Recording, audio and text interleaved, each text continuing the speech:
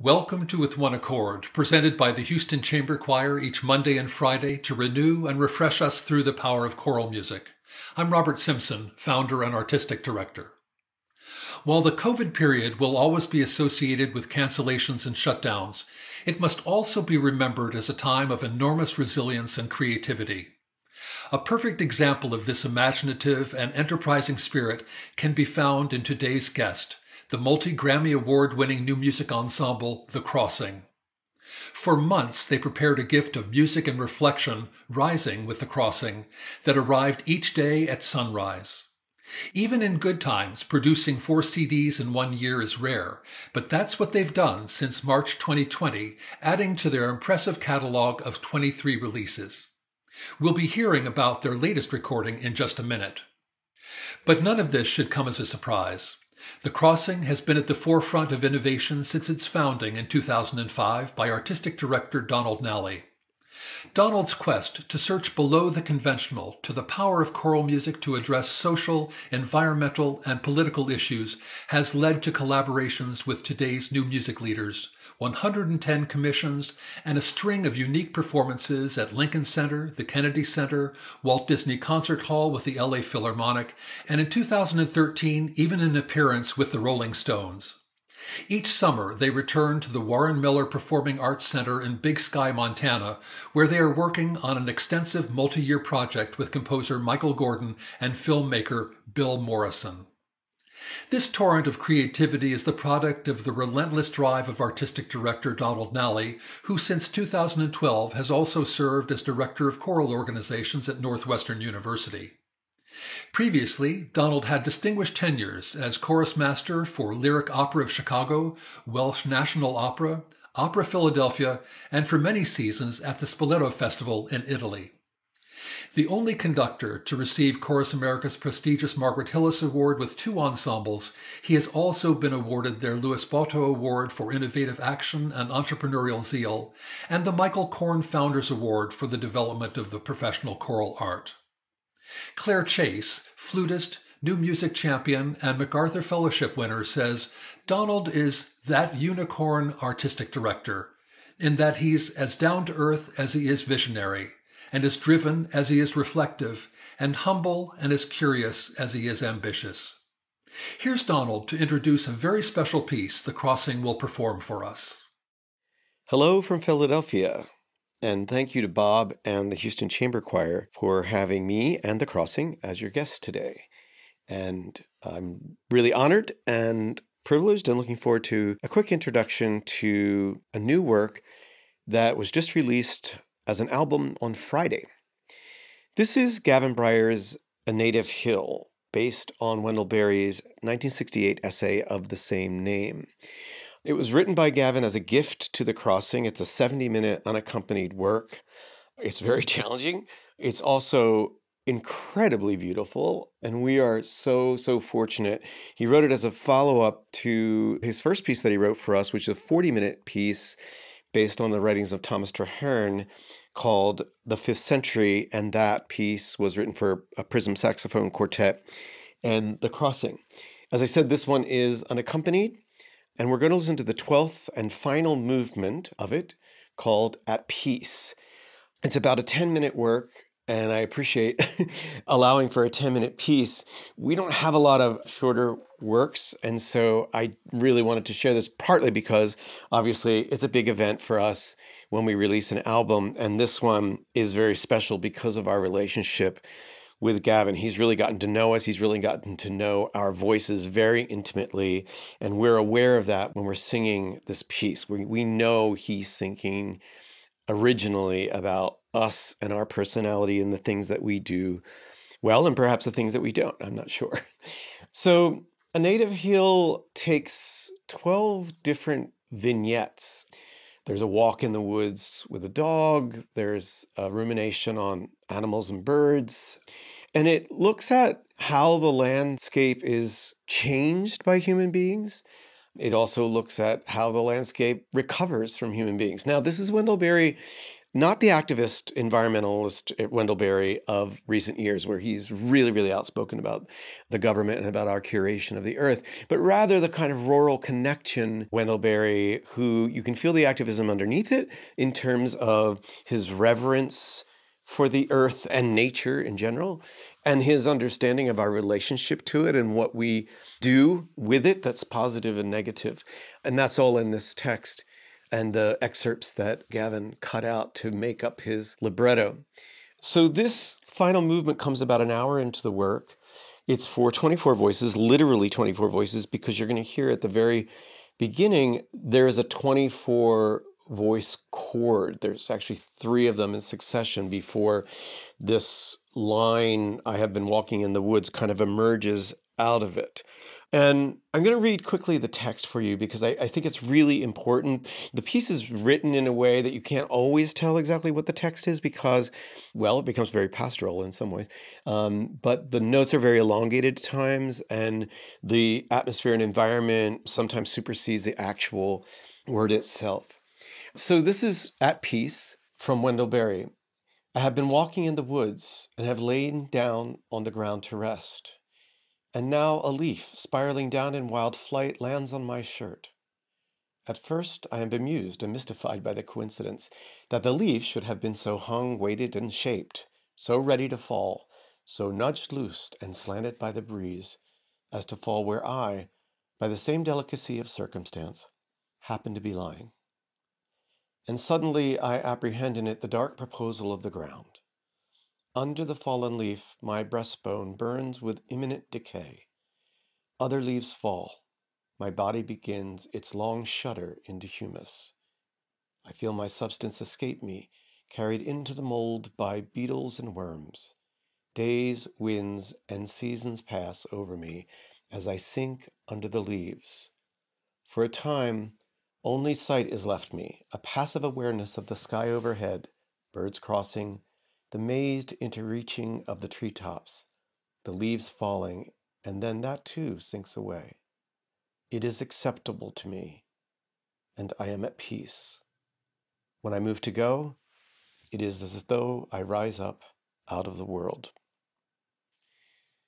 I think the last 5 minutes of this piece are some of the best 5 minutes that The Crossing has recorded. The music is incredibly inspiring, and we really embrace Gavin embracing Wendell Berry's acceptance and momentary understanding, momentarily making sense of the chaos. So that is my introduction to the final movement of A Native Hill. As I said, you can learn more about it at crossingchoir.org. And of course, as I said, it came out on Friday, and we're really, really pleased that we can introduce it here. Thank you so much for having me. I really wish I could be there in person, but this is the next best thing.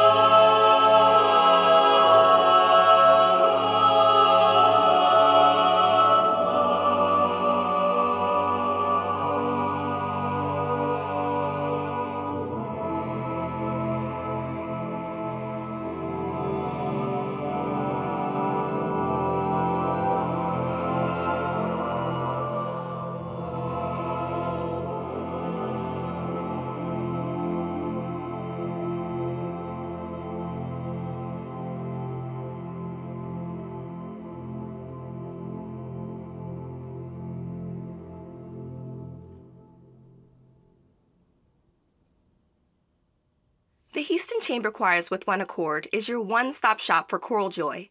If you enjoyed this podcast, help us to continue our mission to grow the esteem and appreciation of choral music by sharing, reviewing, and subscribing to our content.